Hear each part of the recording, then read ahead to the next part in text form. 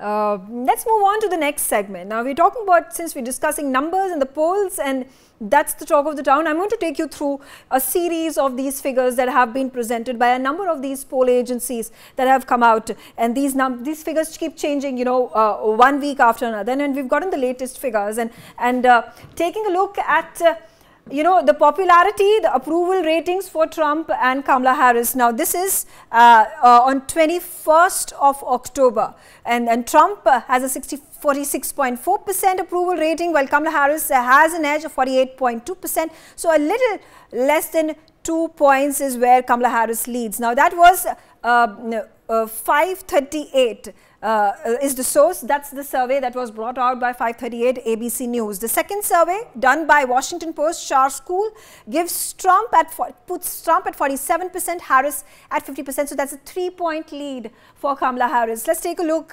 at one more of these poll surveys that have been put out. This is Emerson, The Hill. This survey again on the 21st of October, the figures stood for Trump at 49% and Harris too at the same level, 49%. So that's interesting. Let's take a look at another poll survey, Quinnipiac, where Trump stands at 48% and Harris at 46%. So one of the fewer polls that projects Trump to be ahead of Kamala Harris by 2 points. And take a look at these figures.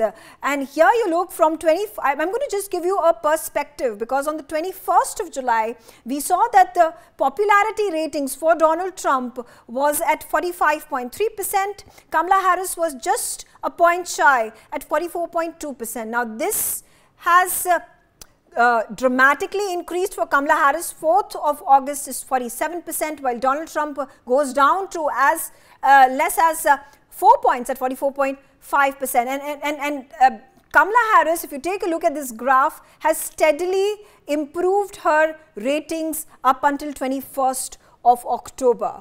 Donald Trump again varying somewhere between 44% to about 46%. And this, I will have to obviously put in this information that the source, it's 538 ABC News is what, this is their survey, and this is how they project things have gone on. Let's take a look at the swing states and how the two candidates seem to be faring as per 538, and you have Kamala Harris 46.7% and Trump at 48.6%. So this is an edge in Arizona that Trump seems to have as per the poll projection.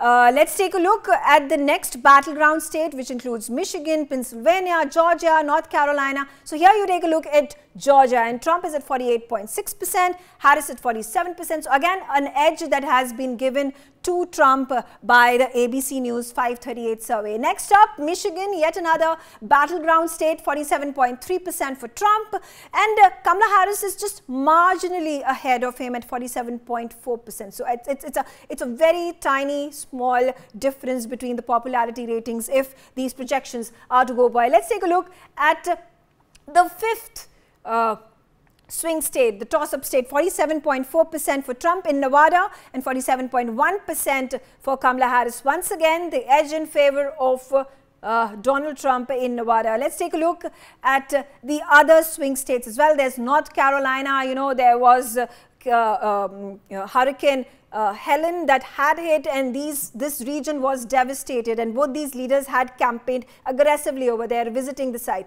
Donald Trump has a lead of 48.1%, Harris at 47.3%. And let's take a look at Pennsylvania, a very important battleground state for both these leaders. They have been campaigning over there time and again, visiting this particular state repeatedly. Trump at 47.4%, Kamala Harris has a slight edge of 47.8%. So 0.4% is the increase in the popularity charts or the approval ratings for Kamala Harris in Pennsylvania. Let's take a look now at Wisconsin. Yes, Trump at 47.8%, Kamala Harris slightly below Trump at 47.6%. So those are numbers for you. These are the 7 battleground states. Let's now take a look at how the margin of lead happens for Harris and for Trump. So if you take a look at these 7 states, the battleground states, you take a look at 4 of these states have Trump that is in the lead, which is Pennsylvania, North Carolina, Georgia and Arizona. Meanwhile, for Harris, she has gained leads of 1% or little less than 1%, which is Michigan, Nevada and Wisconsin. Now taking a look, of course, at the projections, the electoral votes projections that have also come up, and this is again the source. This is the survey that was conducted by 538, and here's the halfway mark, 270. Donald Trump, it's projected that Donald Trump is going to get those 219 of those electoral votes. Kamala Harris right now currently, if the projection is to be taken into consideration, 226 of those votes. And again, if you see this division, solid Democrats are 175 states. There is Democratic leaning states, which is 51. Then the solid Republican states are 188, and Republican leaning states are 31. The toss-ups are those 93 votes. Okay, all right. Now here's a look. Like I said, you know, the division that has been shown, Harris at 226. She needs just about 44 of those seats to cross the 270 mark. Trump, 219, needs 51 of those votes to cross the 270 mark. And here's a look at this map. The bold red is, of course, the Republicans, solid Republicans. You see the blues, that's New York.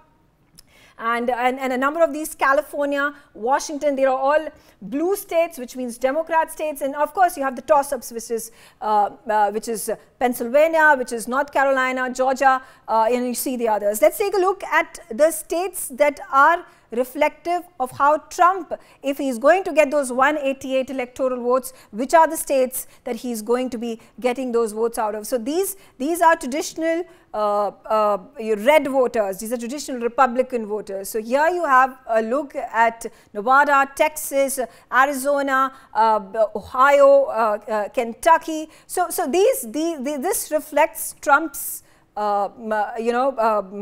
stand, Trump's gain that he at this point of time, or any Republican for that matter, and he's fighting the election. These are the states that have traditionally voted for Republicans and therefore for Trump as well. Let's take a look at these other states. These are the 2 states which are leaning towards the Republicans. So likelihood of Trump gaining these 2 states, that is Florida, is then going to be more of a possibility. Let's take a look at the solid Democratic states which favor Kamala Harris, which includes New York as well, like I said, California and Washington. And these have strong electoral votes, which is California at 54, Washington 12, New York at 28. So that make a huge chunk, and along with the others, that brings the total to 175. Taking a look at the Democratic leaning states, and this brings the total of electoral votes in favor of Kamala Harris. If these states then vote for the Democrats, turns into 51.